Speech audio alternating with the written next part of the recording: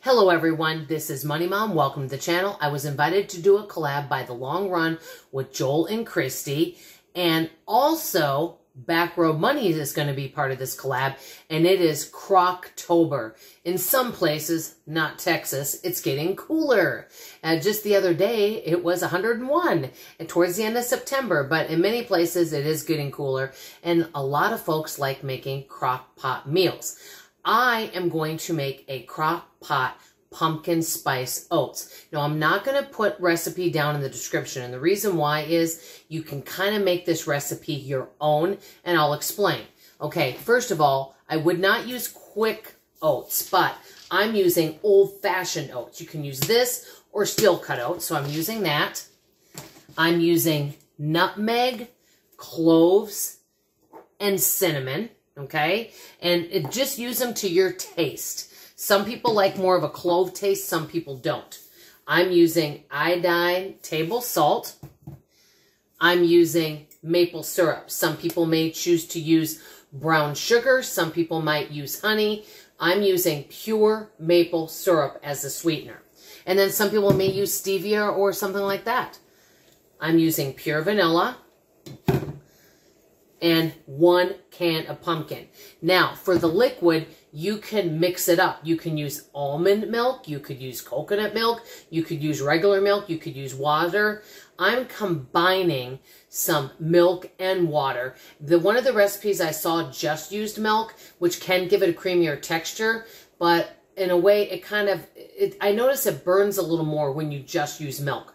So I like using water and milk together. So these are the ingredients that I will be using today. Like I said, you can mix and match it. I kind of like more of a stiffer oatmeal, less soupy. Some people like more of a, I don't know if you would call it soupy oatmeal.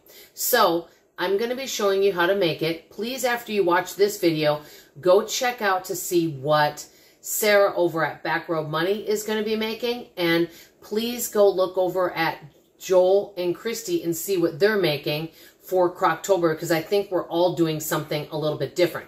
What I love about my recipe is you could do it if you are eating a sugar-free lifestyle, because you can use, like I said, stevia. If you are gluten-free, you could use gluten-free oats. If you are vegan, you just would not use honey, and you would use plant-based milk or water. So I kind of like it because you can make this recipe your own. If you want less pumpkin, you could use half a can and just kind of play with the mixture. I always check on my recipe about an hour later. Just to let you guys know, I generally put this on low for about 4 hours. This crock pot cooks much faster than my other crock pot. So I have to check it quite often, because a lot of times when I see recipes, they'll say, oh, you know, it's 6 hours on low. And a lot of times my recipes are done after 4 hours on low. So always check your crock pot. You know if it cooks fast or slow. So stay tuned with me, and let's see if this is a recipe you might like. Also, one note, afterwards, if you want, you could put walnuts or pecans on top if you like nuts. So stay tuned, and I'll show you how I make my pumpkin spice oats. Okay, in this crock pot right now is 3 cups of milk, 1 cup of water. You could do 4 cups of milk, you could do 4 cups of water. It is a little creamier with milk, but you can use any type of milk, plant-based milk.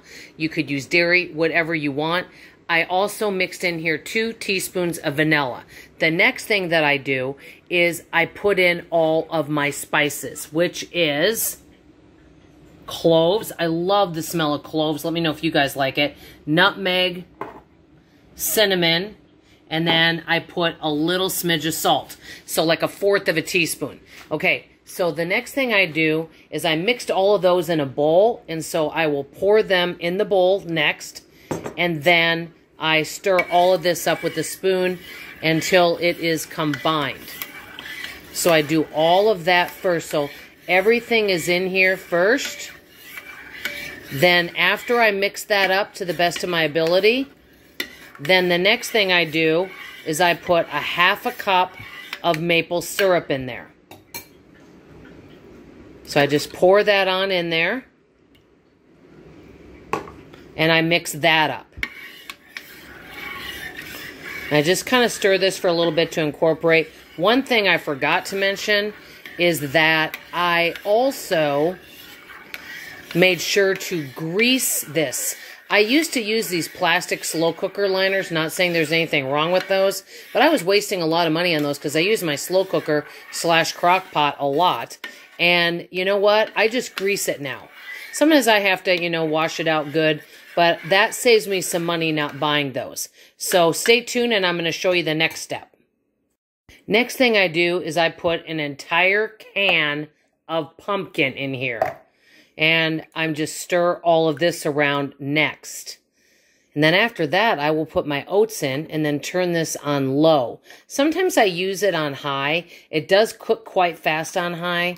And a lot of people will leave these overnight and do it just slow. Though one person I saw left hers on warm overnight, which is not a bad idea. But I don't know. When I use my slow cooker, I still, because I was raised this way, I like to be home and around when I use this. So anyway, this smells so good. I love all the smells of the spices.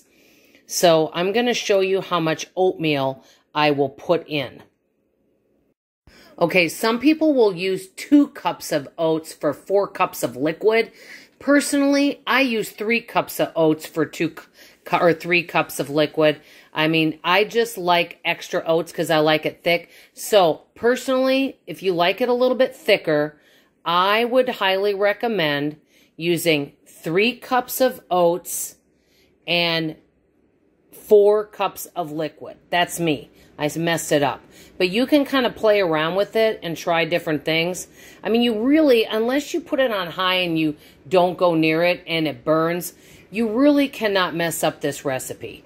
I've made steel cut oats and old-fashioned oats in the slow cooker and all different kinds multiple times. Now, granted, I've never put it in with a whole can of pumpkin. So it smells heavenly. So just remember, use whatever spices you want. If you don't have some of these spices, use some pumpkin spice, pie spice. If you want to use, you know, a little bit of allspice, use whatever you have at home. The purposes of using what you do have. I even know someone that did use the quick oats. It just cooked a little bit faster. So this is, I think, what I call a very, a forgiving recipe. That's what I want to say. So the next thing that I'm going to do is I'm going to turn this on. Now, I'm going to be leaving the house in a little bit, so I'm going to turn mine on high, and then I'm going to come back and show you what it looks like. Okay there, I want to show you the pumpkin spice oats and tell you what I think of it. Okay, I put a little bit on a plate and I tasted it. I do like it, but next time I were to make it, I would use a little less cinnamon. I would use a half a can of pumpkin, not a whole can. And I actually might use a little more oat. So that's kind of how I would change it up. But because it's not super sweet, it's really, really pumpkin-y, and I'm not loving the texture. But I know that I could work with this recipe and make it a little bit better. I will eat it. I'll probably put some chopped walnuts on top and eat it. So I want to thank Joel and Christy and Backroad Money for doing this collab with me. I really appreciate it. Thank you, everyone, for watching. I love you. I appreciate you. And I sure hope to see all of you on tomorrow morning's video. Bye-bye.